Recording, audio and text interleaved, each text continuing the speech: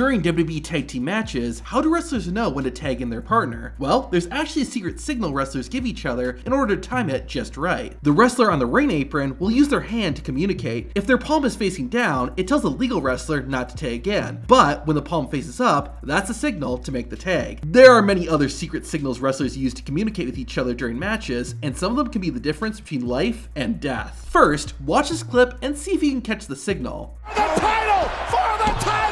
Over the leg! Did you catch it? In order to make matches more dramatic, wrestlers will kick out right before the count of 3. To time this right, the wrestler being pinned will have his or her eyes open so that he or she can watch the referee's count and time it just right. This also allows wrestlers to silently tell the referee the match isn't over yet and not to count to 3. Another signal that a wrestler is going to kick out is if they position their hands under their opponent's chest. Now here's how you can tell if a wrestler is going to counter John Cena's attitude adjustment.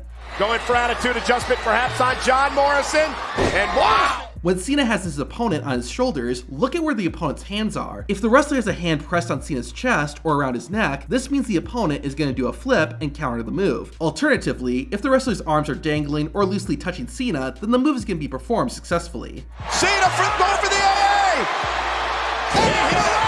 Sometimes, wrestlers have very specific hand signals, and it can be pretty funny. During the Shield and Evolution's feud in 2014, Roman Reigns fought Batista on Raw. It soon devolved into chaos as Triple H and Randy Orton got involved, which prompted Seth Rollins and Dean Ambrose to do the same. The Raw locker room also came out to help Evolution, but the Shield cleared house and ended the night standing strong. However, Triple H wanted the Shield to do their signature 3-fist pose. The game repeatedly made a few subtle motions to tell Dean, Seth, and Roman to do it. Eventually, Roman Reigns caught on, and the Shield hit their iconic pose, but it was funny how many times Triple H had to move his arms before they finally got the message. Now speaking of Randy Orton, the Viper has a secret hand signal he uses during matches. Watch these 2 clips and see if you notice anything different. Orton turning the tables on Rude, power slam!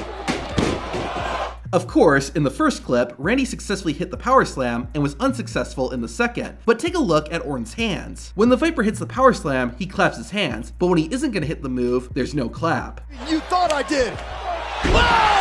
WWE World Heavyweight Champion went for the power. The clap tells Orton's opponent to follow through and brace for the power slam. A similar method of communicating is used when wrestlers perform DDTs. When a wrestler performs a DDT, their opponent needs to know if they'll take the move or counter it. Like the power slam, a slap on the back tells the wrestler to take the DDT. If there is no slap, then the opponent needs to counter. An example of this happened during Alexa Bliss and Charlotte Flair's match at Extreme Rules. The first time Bliss went to perform a DDT, there was no slap, and Flair countered. However, the second time Alexa went to perform the move, she slapped Charlotte's back and the DDT was successful. Now here's how to tell if a wrestler's going to hit a move from the top rope or not. The trick isn't to watch the wrestler climbing the turnbuckle, but actually the wrestler lying on the mat. Look at the wrestler's legs. If one of their legs is bent with their foot flat on the mat, that means the wrestler is going to push off and dodge the high-flying move. If the wrestler stays completely flat, then the wrestler performing the top rope maneuver is going to hit it successfully. Similarly, there's a signal that you can look for to tell if a wrestler is going to hit a superplex or not. Like with other top rope moves, look at the wrestler's legs.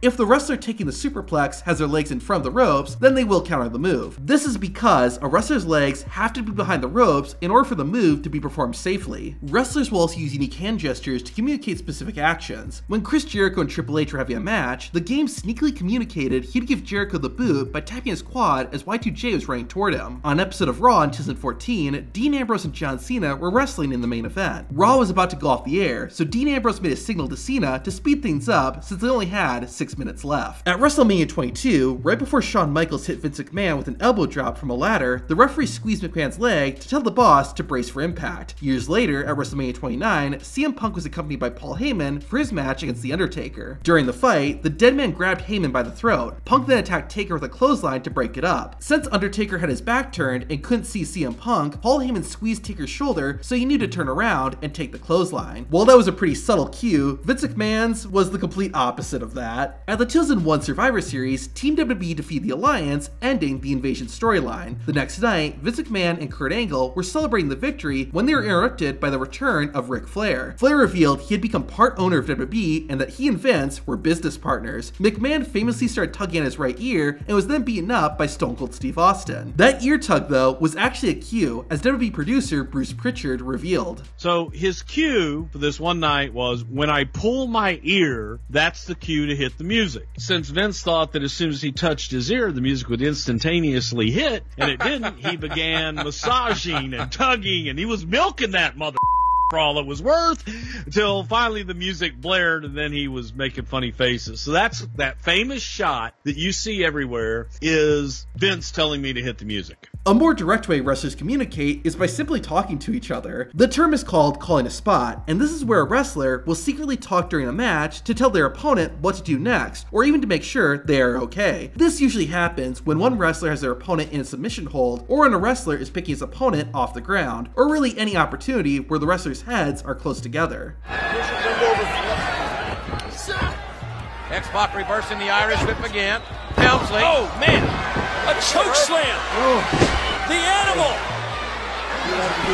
The animal's down. This is also why some wrestlers have long hair, as it can cover their faces, so fans don't see the wrestler chatting with their enemy. Old school wrestlers would actually take this a step further and speak in a different language called Carney. It's similar to Pig Latin, and here's what it sounds like. Double skiz, oop, sliz, and move on biz oath is elbows. Round around the kiz honor. Duck the kiz commentator, piz unch Vincent in the fizz ace with the cowbell. To the untrained tongue, this sounds like nonsense, which was the point. Even if someone heard wrestlers calling a spot, as long as they were speaking Carney, it would just sound like gibberish. As the scripted nature of wrestling became more well known, wrestlers started using Carney less and less, to the point where most wrestlers today don't know how to speak it. In some rare cases, you can actually see a veteran wrestler coaching a younger talent on live TV. In 2013, Chris Jericho began a feud with the debuting Fandango. After Jericho lost a match to Dolph Ziggler on Raw, Fandango attacked Y2J. Dongo then went outside to grab a microphone, and Chris Jericho guided him through it.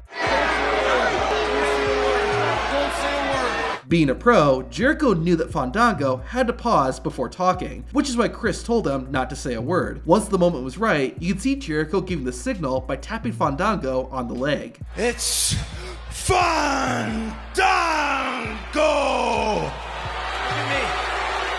WWE referees also have their own secret hand signals. After a wrestler performs or gets hit by a big move, like going through a table, the referee will check on them. While it looks like the ref is just talking to the wrestlers, they're actually putting their hand in the wrestler's palms. If the wrestler squeezes the referee's hand, that means the wrestler is okay. After getting the squeeze, the referee will raise a closed fist into the air. This tells the backstage personnel that everything is okay. If the wrestler doesn't squeeze the referee's hand, the ref will make an X sign with both of their arms. This lets the producers and doctors know that a wrestler is legitimately hurt.